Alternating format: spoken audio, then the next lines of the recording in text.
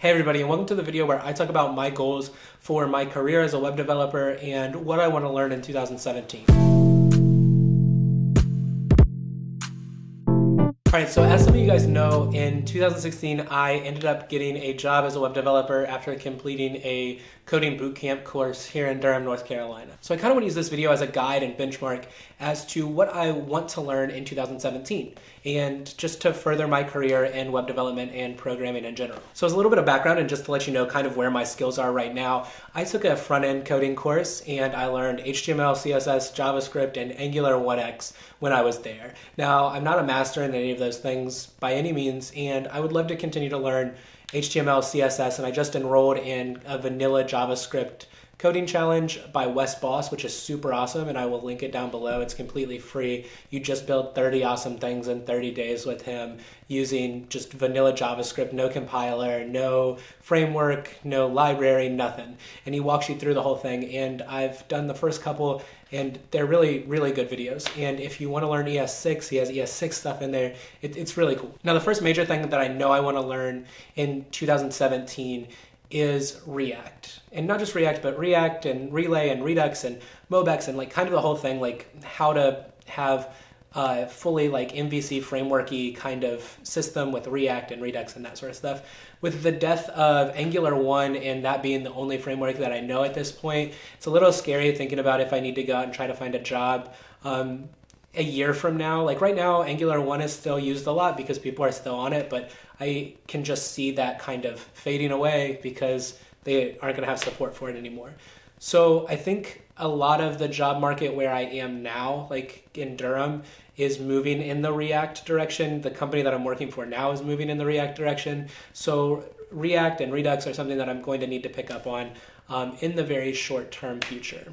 Past that, I'm always open to learning more frameworks on the front-end side of it. I love JavaScript frameworks. So Vue.js is another one that's kind of gaining in popularity. And also in 2017, I'm looking beyond the front end. I would love to get some back-end experience. I am currently doing some Ruby courses online, and I would love to get my full foot in the door with the back-end side of stuff. So Ruby, Sinatra, and Rails are something that I definitely want to pick up on. I have a goal to build like an API at work as a side project, build an API for an application that I'm trying to build to kind of support writers and like creative people in general. And I need to have a backend for it, and I'm gonna learn how to make one. So I picked Ruby and Sinatra to build it because we use Ruby at work. So once I kind of get my foot in the door with Ruby, I would also love to maybe check out Node.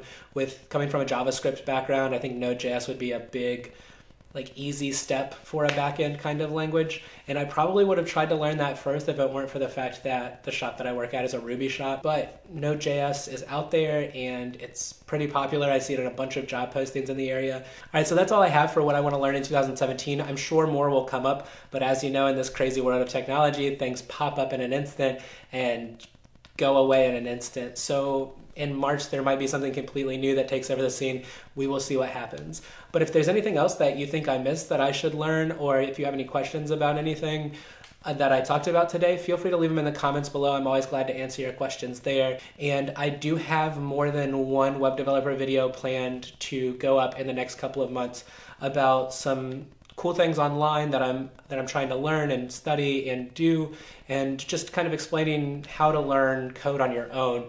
At this point, I think that I've kind of exhausted my skills that I learned at the boot camp, and I need to better myself. I'm going to need to go out on my own and find out and seek out this information. And I've learned some tips and tricks from that, some things that work for me and some things that don't. So I'd love to share those with you guys as you kind of continue your journey. If any of that sounds awesome to you, feel free to hit the subscribe button down below. Follow along in this journey with me as I try to grow and become a better developer, and hopefully I can impart some wisdom on you guys as I make the mistakes so you guys don't have to. All right, guys, I appreciate the support so much, and I will have new videos on Tuesday and Thursday of every week.